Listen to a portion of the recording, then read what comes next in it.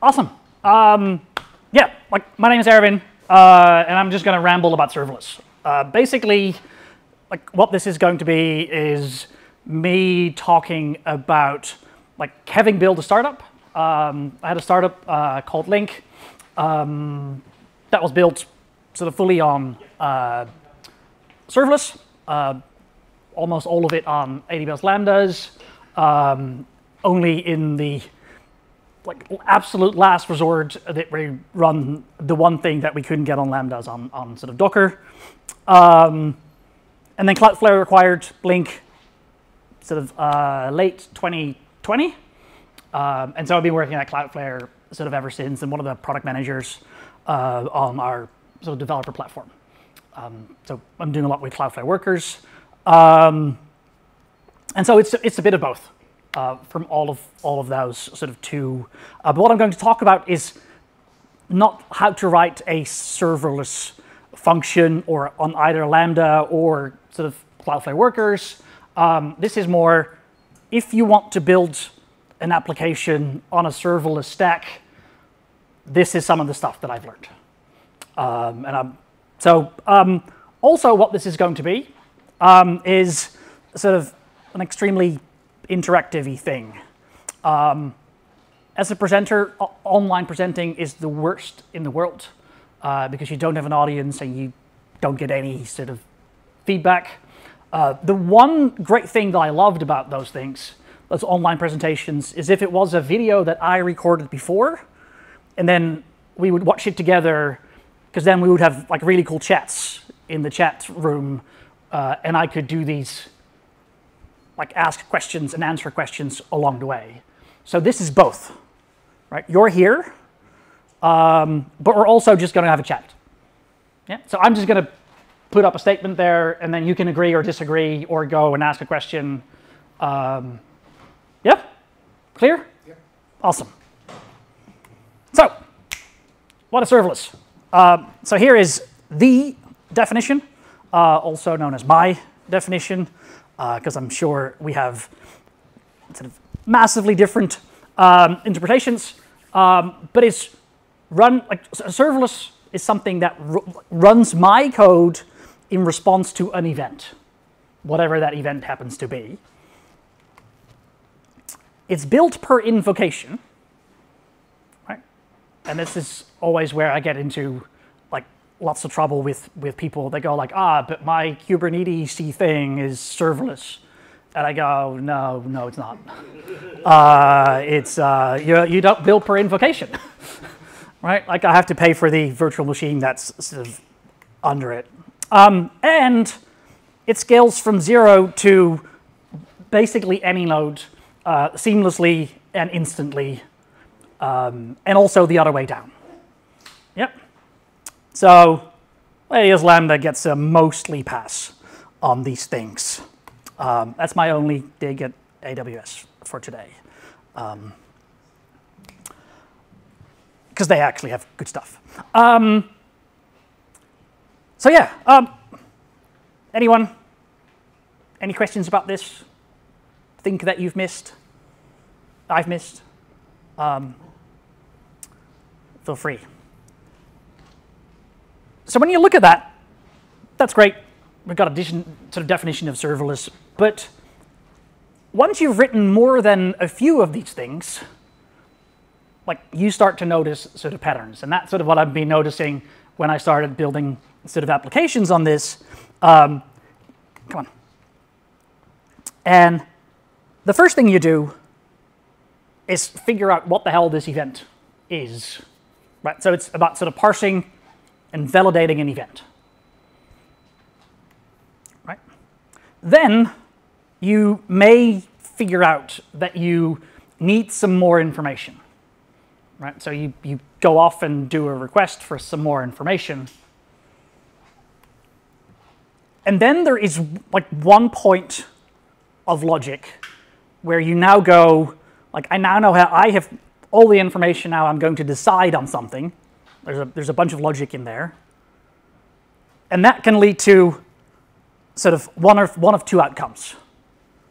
Like either I save this decision somewhere or I send it somewhere. Sometimes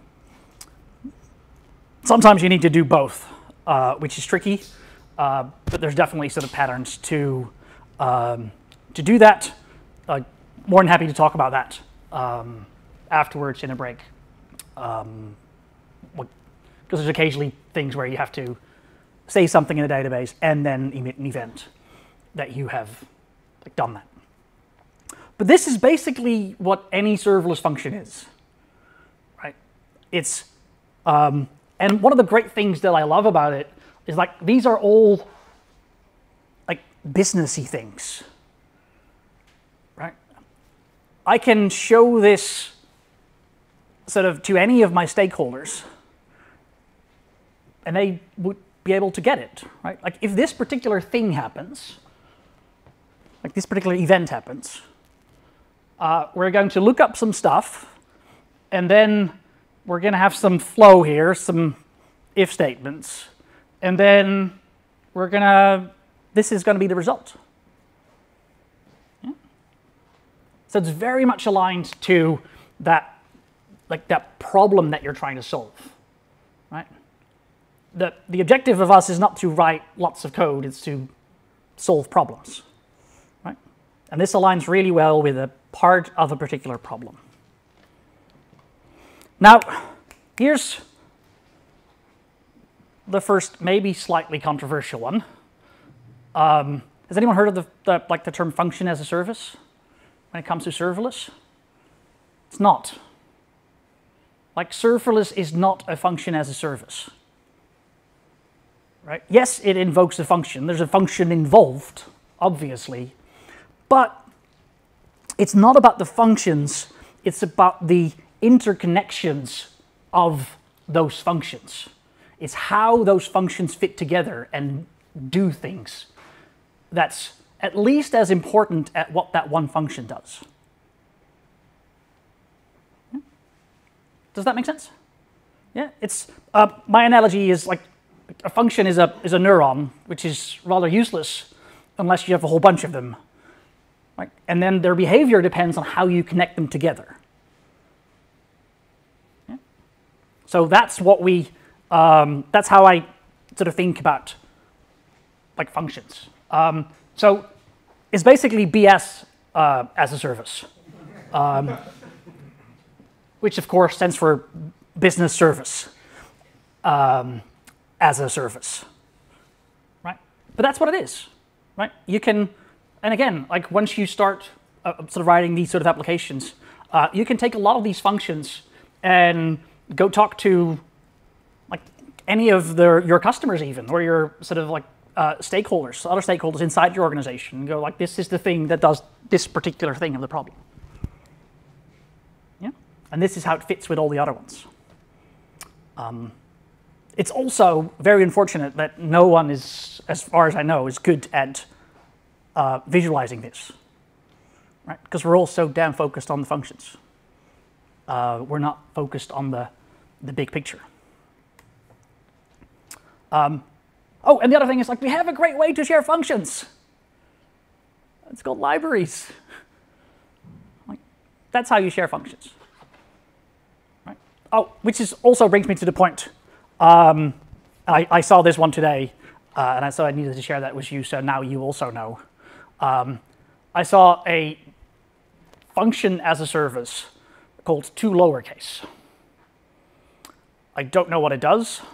I can guess what it does, and that's exactly what you don't want. Right? It's a prime example of what not to do, because that's a function as a service. Right? toLowercase is a function, but that's not important. What's important is what does it lowercase? From where to where? That's what's important. So if you have logic that needs to happen in multiple serverless invocations, right? And I don't care whether they're Lambdas or sort of Azure functions, Cloudflare workers, or anything else. Make a library, include that, or God forbid, copy and paste it, which is fine, by the way. Right. Any questions about that? Yeah. If we're not going to have any questions or like opinions, it's going to be really. We'll have some time to eat pizza sort of after this as well, so don't worry about it. Like, I'm fine. It makes a lot of sense when you have the different functions put together. That's where the value comes from, rather than the function itself. That's the interesting takeaway I get from that. Is that again, that's where we kind of take it from being, things like thinking on one hand serverless monoliths, on the other hand the two lowercase, but actually thinking about when you have that mesh of different functions, the interconnectedness and the things that they actually build and the value they create is where the function's value comes from. Exactly, and I just can't stress that enough. That's exactly what it is. It's that, like, the value is not in the functions. The value is in how you compose these functions. Like, that's where it's interesting. And other platform serverless services like, storage and those things, like, you need the whole lot as a whole to build that solution. So you're using other people's things. Yeah. Oh, yeah. It's yeah. Exactly. It's not just about like the function there. Like, it's also where you store, where you send. Yeah. Absolutely. Yep. Well, that's actually one of the bigger takeaways. So, well done. So let's go talk about software implications. Like, how does it change the way that you write software?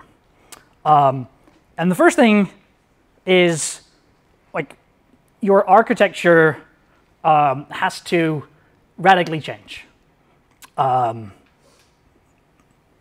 you were doing sort of event-driven development in the first place. But yeah, what happens is because everything is triggered of an event, like, you basically have very little choice in the matter to become sort of very much sort of event-driven, which is great, and it's amazing because a lot of the benefits that I'll be sort of talking about sort of later come from that event-driven nature that you have to have in these sort of applications. Yep. And just to be absolutely clear again, I'm talking about building applications, not a small thing that changes an HTTP request from A to B, right? Like, this is, I want to build sort of customer-facing functionality on its own. Yep. So it's event-driven, and like, years and years ago, I got into lots of fights with the microservices people because the microservices people thought that my services were too small to be called microservices. So I guess they're, and it wasn't practical, and it would never work. So like, they're nanoservices maybe. But I just want to stress how small these things are, right? Because again, we're talking about parsing and validating an event. We're talking about potentially doing one or more outside requests for more information.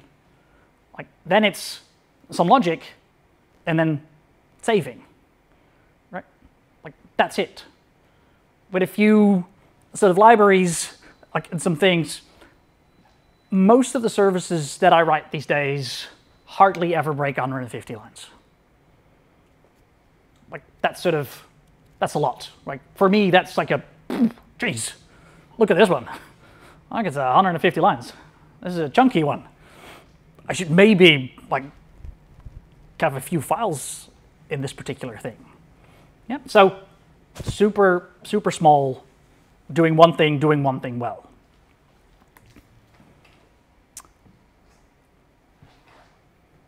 You're going to stop me, right? At some point? We've got 2 more slides, then you'll stop me, hopefully. So here's one of the best implications of doing this. The way that you add features is by adding code. I don't need to change any existing code to add a new feature. What I need to do is I need to figure out which particular event I want to trigger on, and then do my own thing. So say that I want to send out an onboarding email when a new customer signs up. Right? You go and you find, like, it turns out there's a new customer event. Right? And that does a whole lot of really important things around, like, setting up accounts and doing other stuff that we absolutely never want to break because it'd be very disruptive. But I'll just hook in in that event, and it'll fire off my thing that's now going to go to some SendGrid, any other sort of email service to send out an onboarding email. Yeah. At no point have I changed the original code that does all the important setting up of accounts. Yeah. It's extremely hard to undersell that point. Yeah. This is massive, because I can now confidently push new features to production, because I know nothing will break, because it's an extra listener on an event. It's an extra consumer on that event. There's nothing, I've changed nothing in that original flow. I don't need to be worried. Yeah.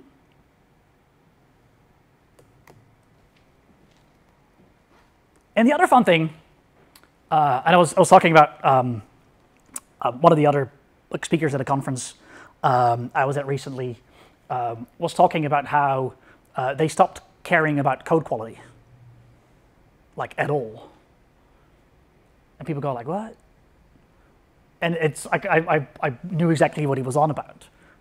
Because if I want to change existing code, it's almost always easier to rip out the entire thing and rewrite it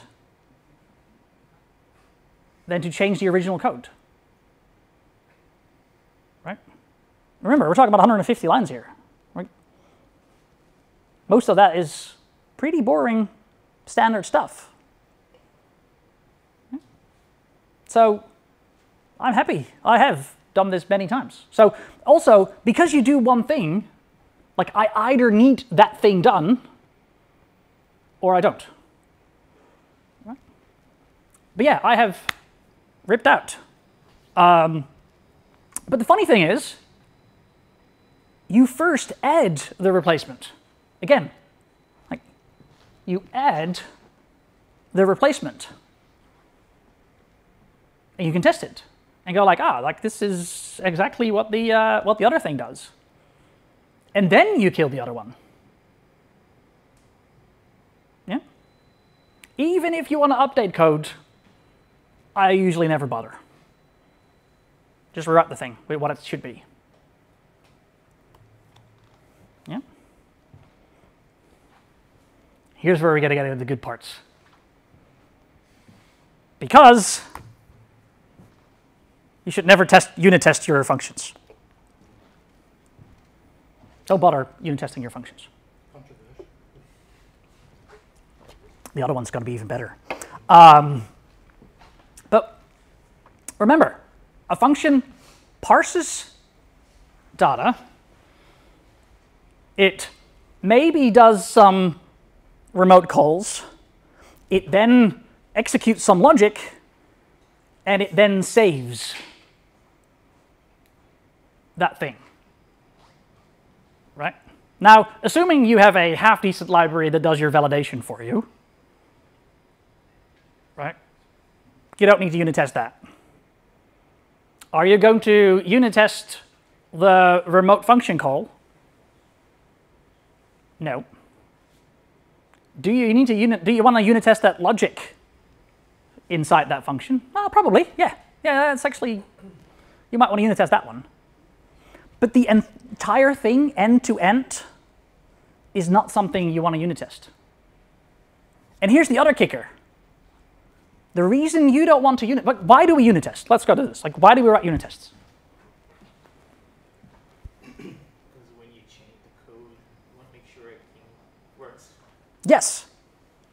I want, like, it's finding sort of regressions, that if I change the code, that I changed something inadvertently. Do I ever change my code? No, I don't. So if I don't change my code, I don't get the benefit from test automation. Right? If it works, it works. Don't touch it. Just leave it running. Right? So I may write unit tests for the logic bit if it's complex. But again, most of the functions are pretty straightforward functions that you can just eyeball. And what I'll do is I will test it in production instead.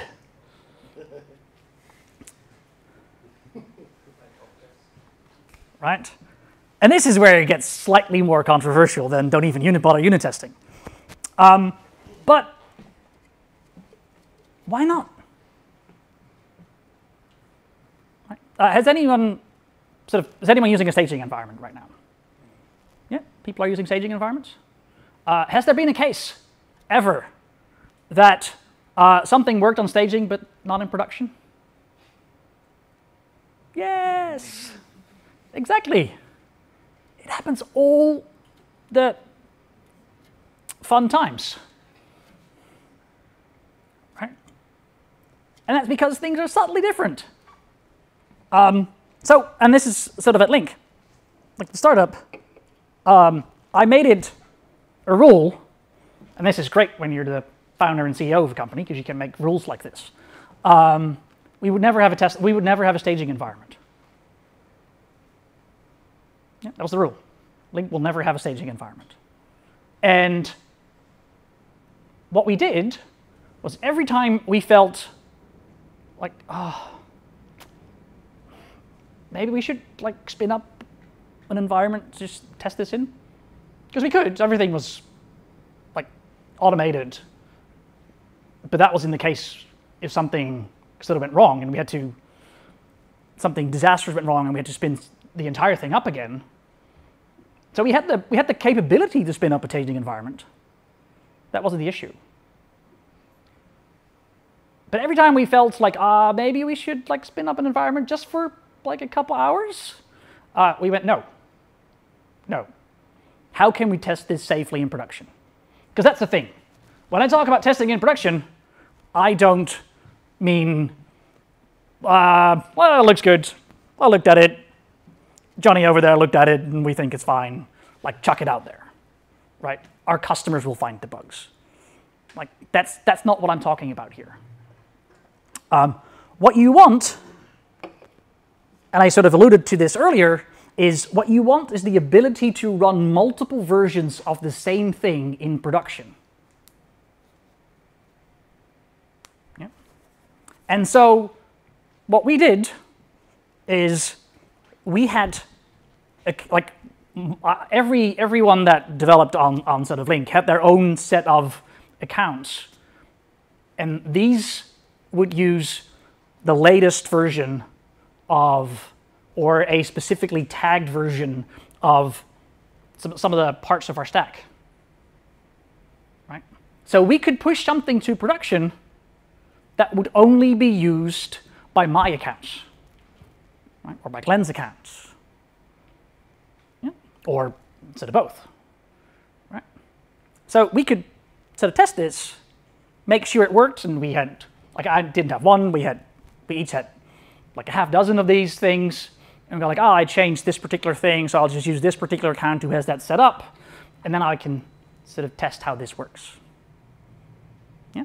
So this isn't chuck it in production and see if anyone complains. This is run it in your production environment, but in a way that is safe, and none of your customers get affected. Or if they do, very few do. Right? We would occasionally sort of roll things out to our free users first. Right? You get this for free. It worked on all of our accounts. Like, you try that. And if it worked, we roll it out to everyone else. Being able to run multiple versions in production is like massive. Right? Because we could even get to the point where I would just run half the service in production. right? Because the turnaround was so quick that like updating a service like in production was like seconds. So I would just go like, I'm about halfway through. I just want to make sure, like after that sort of enriching step, when I've done the parsing and the validating and the, I've done sort of one or two sort of API requests, like just to make sure that everything, that I have everything and everything is in the shape that I thought it is, I'll just go and log it. And I would push that to production. And then run a couple of requests and looks at the logs and go like, this is great. This is exactly what I thought it was going to be. And I would finish it. So yeah, not only would we push to production, we would push things to production that we knew didn't work. Right? Like, and that's the point that I want you to take away from this. And at Cloudflare, that's sort of exactly the same, right? People sort of go like, oh, this is great because you did this in your tiny little startup. But like at Cloudflare, we run millions of scripts. Which more importantly, like we don't know how they work, right? So we can't test any of our customers' scripts because we don't know what they're supposed to be doing. Right? So yeah, we will sort of test, and there's actually in that particular thing, there's a lot of unit tests. But even then, we will roll out changes very, very gradually to different sort of machines and slowly ramp up to see if anything like sort of breaks. And it doesn't happen very often, but occasionally it does, right? When V8 decides to do sort of interesting things. For example, like we can only catch that in production. Yeah? The only way we can find these things out is by throwing it against the millions of scripts. So yeah, testing in production is the way forward, right? The other thing that you're going to need here is like make sure that you can figure out what the hell's going on, right? So you need to have some centralized way of looking at your logs, your traces, sort of observability is a big thing in here.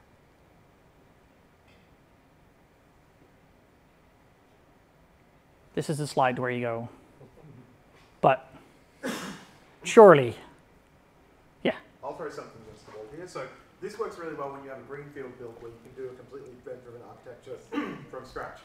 The interesting one here would be how this kind of works when you're already dealing with some kind of monolithic solution, some other kind of solution where you're trying to integrate serverless within it, where you're trying to say, you know, we want to build a stack report attached to this in some way to either ingest the data, process it, whatever it might be.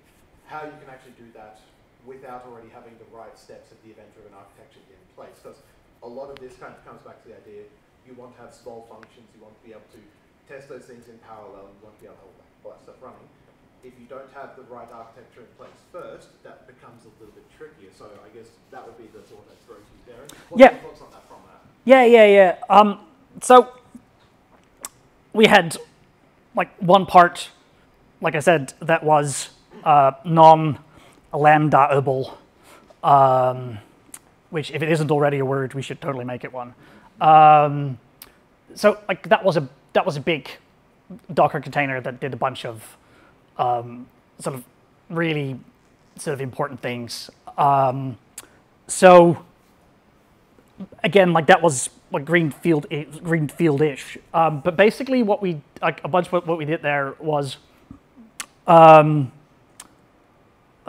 they were saving their stuff in DynamoDB, which is great because we then like took like a stream of the DynamoDB table. And that gave us sort of records as to like what was updated and when, and then we would translate that into events for like the rest of the application. So like yeah, that's sort of like where I would like sort of look in that sort of like monolith, like how can we get the monolith to start like yeah, so either directly or sort of indirectly. Later we did that directly into the code that was running into the Docker. Like it was sending out events sort of specifically to the, I think it was an SNS topic. But yeah, like whatever you're using as your like sort of event messaging bus thing. Yeah, because you have to look at the whole thing as a black box. Yeah.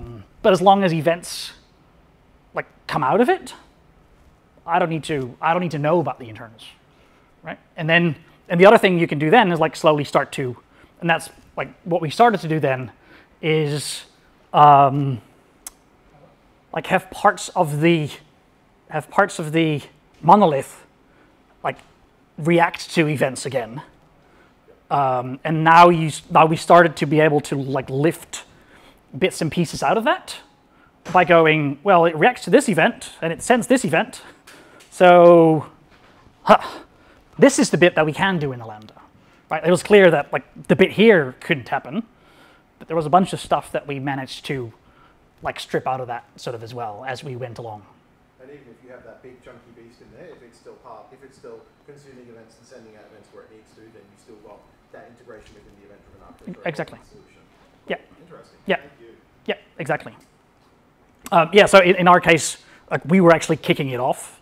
So it was like it wasn't a standalone application, but it was like the big thing sort of in the middle where everything else was sort of around. And so yeah, by having full control over the events going in and the events going out, we didn't care, except if you had to like touch the thing, because suddenly we had to change existing code. And you're like, what's this?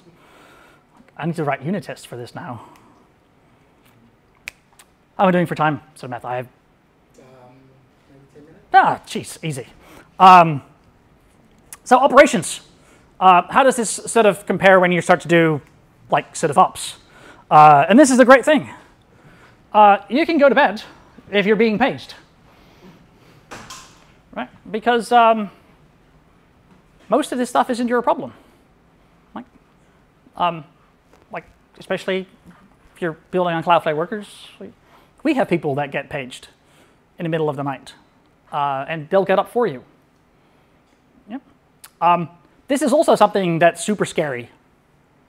Like when you tell this to people, and they are like, "But my service is down." And they go, "Yep, yeah, it's down. Yeah, that's correct." But there's an army of people like working on fixing it right now. So like you don't need to. Right? And in general, those people looking after your sort of serverless platform are better at their job than you are, basically, what I'm saying. Certainly if you compare it to the entire stack, right? You might be able to do the Kubernetes layer really well, but you're still running on VMs and storage solutions and sort of everything else. So yeah, you lose the ability to tinker with the underlying layer, and that's great. So here's where, so if I put on my sort of co-founder and sort of CEO hat on, this is where it gets like really fun. Like, where your devs sort of like do your serverless thingies, this is great. But this is what I get excited about.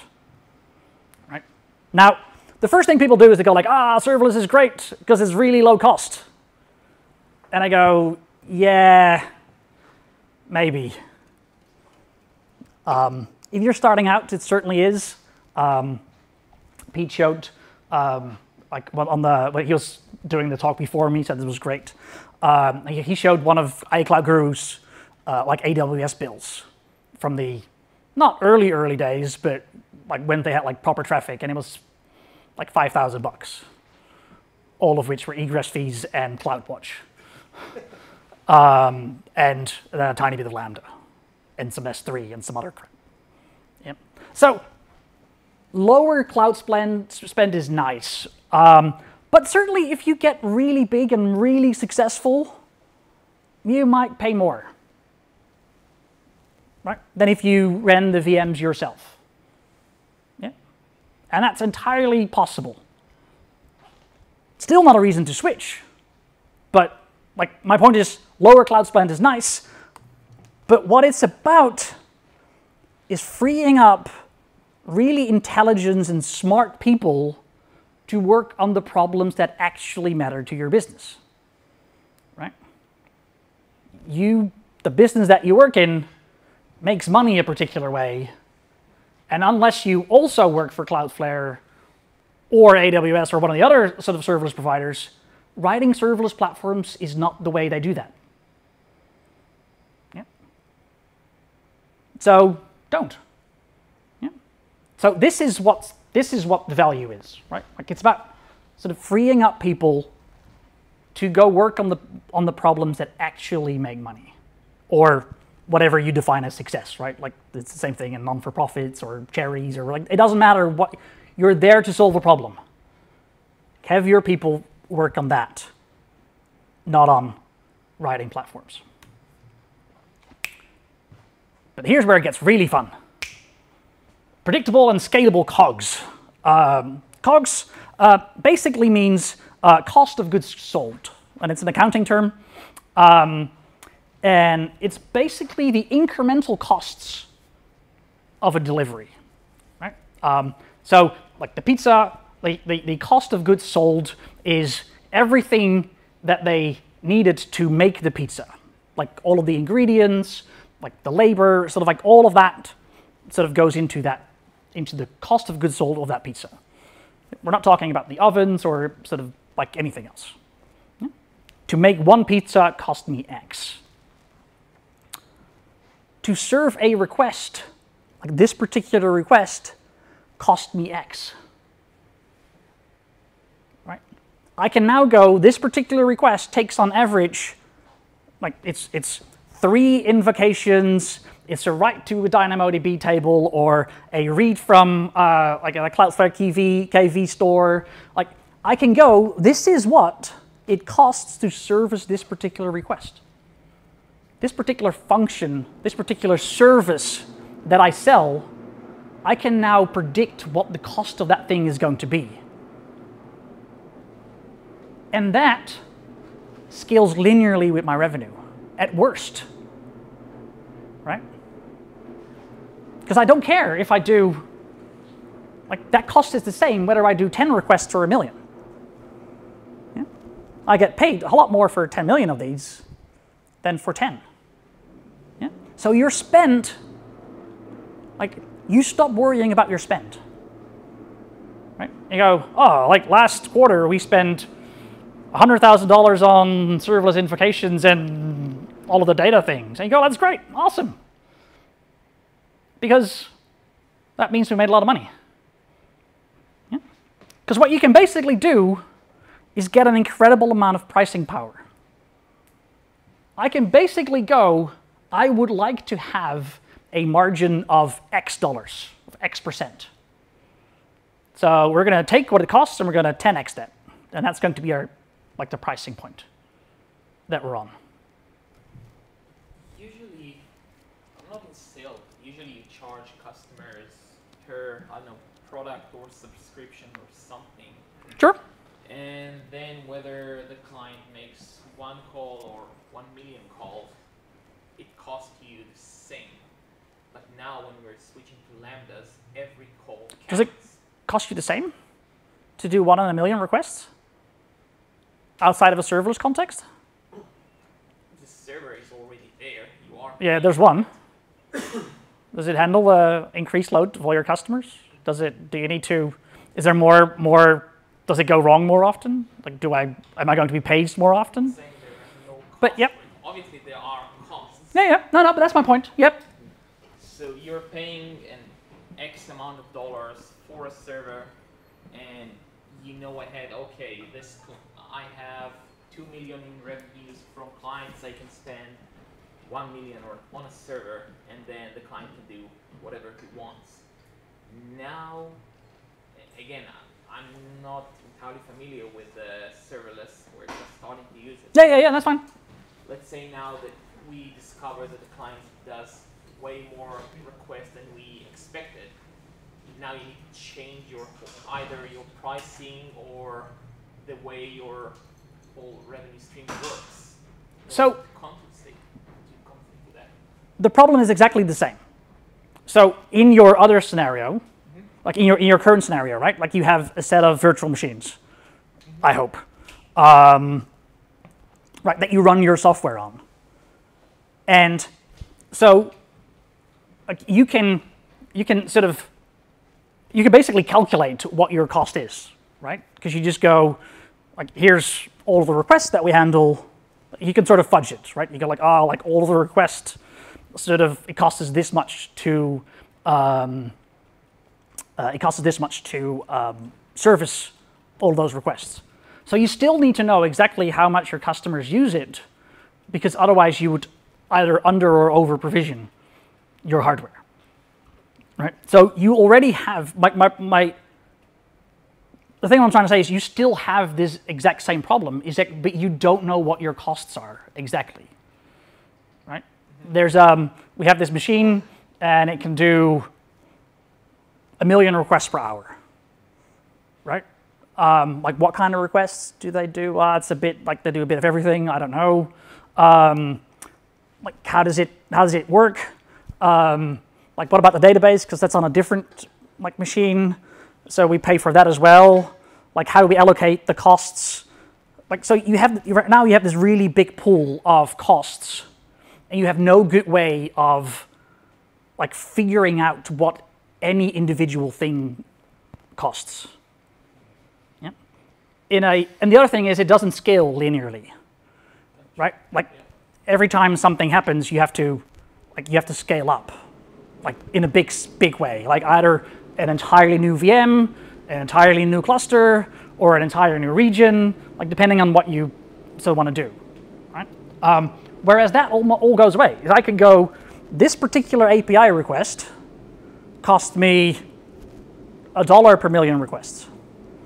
That particular API request cost me $2.50 per million requests, right? And being able to, but then I can go and look at my request properly, right? Like on average, my customers do 10 million of this and 500 million of these, right? So now I can go look at individual customers and go, like, what's my margin like for this particular customer? Like this particular usage, should I like raise or lower my prices, right? And being able to do that on a customer by customer basis or an API by API basis, it's super, super interesting.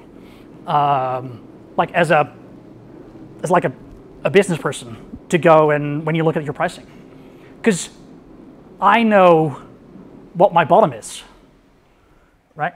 I can go, I'm going to sell this thing for $2 per million requests. Like, can you service that? Like, I don't know, maybe, maybe, I don't know.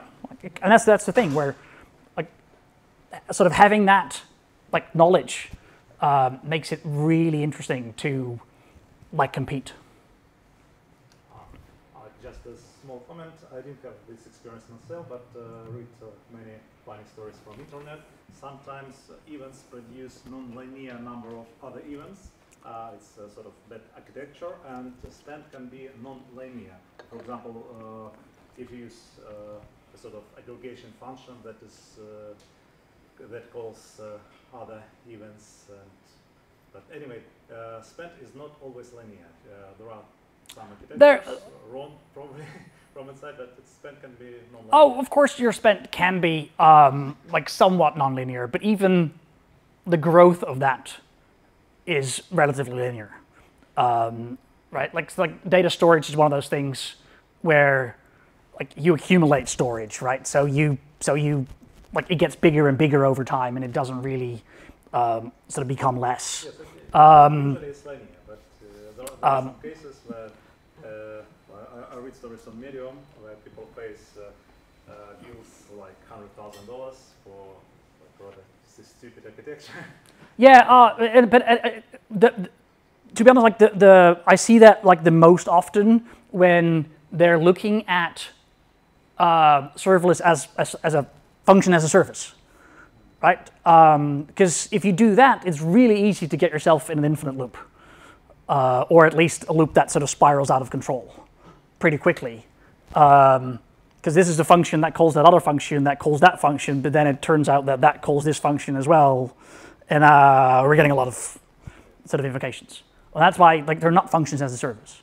Like if you look at it from a business, this is the event that happens, and then we're going to do this, and that. It's hard to get into. There are definitely sort of exceptions to that. If you write analytics software over historical data, that's going to become more and more over time. But even that's fairly predictable in the way that your data grows, and thus your spend for that. Yeah, and so the other interesting thing, compared with the virtual machines, is that for virtual machines you have your scale capacity to say, we want to be able to handle 100,000 requests every minute or something like that. Because we want to say, we know we're probably going to have about 90,000, but really we want to have some headroom for that. So we're always going to be paying for a little bit of wastage with the whole thing for serverless per invocation sort of thing per event. Then you can actually get that scaling exactly to what you need, and so you're never paying for any of the overhead of provisioning capacity because that's all handled generally as part of the platform as well. So that's one of the parts for that. Yeah, it's definitely it's that sort of scaling up, scaling down. You don't need to keep any servers around. Well, early on in the cloud, when cloud adoption was happening, they did a study on the virtual machines, and the average virtual machine was 18% utilized. Yeah. It's pretty high. So they had all that headroom that you were paying for, but you weren't using. Yeah. And it gets it gets even worse. Now, right? Where you put all of those on the hardware is similarly sort of utilized. There's insane low utilization, and it's still orders of magnitude better than in most data centers, because machines don't do anything in a data center. VMs do at least something. But yeah, at Cloudflare, we run at tens of percent CPU usage as a matter of sort of course. Yep. So one thing, CFOs love that because they can see where all the money's going. And Yep. CIOs love it as well because they know how to budget. Yeah, exactly. And you have to find out. Yes, that was my thing. This is the one thing I wanted to go. My battery is running out anyway. So serverless is not the end, right? It's that sort of thing where we've grown basically up the entire stack, and there's nothing else to give, right? Where right now we only write the business logic that we need to, but the next step is to not write any code at all, right? And that's what we're seeing sort of over and over again is and what we're going to see more and more is this sort of serverless and SaaS, where I'm going to hook into Stripe's events and do my thing. Stripe's going to do all the payment stuff. I'm just going to work off Stripe events.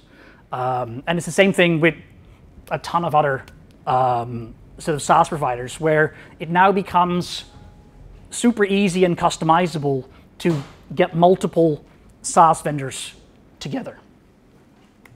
And so, yeah, what we'll start to see more and more of, I think, is sort of what I call you've seen this one already. It's a good thing you didn't show up on time. Sort of rise of the business as a service, right? If you think of it, Shopify, for example, is a business as a service, right? It's an e-commerce site, and that's it. I can spin up a new business in a couple of minutes, and I can use these sort of serverless techniques to sort of go and add my bits of logic that I need for that particular sort of type of business. So we're going to see business operations and probably entire sort of businesses as a service sort of spinning up, which is going to be really exciting. But that's it. And it also means you don't get any time for questions because you should have asked them during the thing. Thank you very much.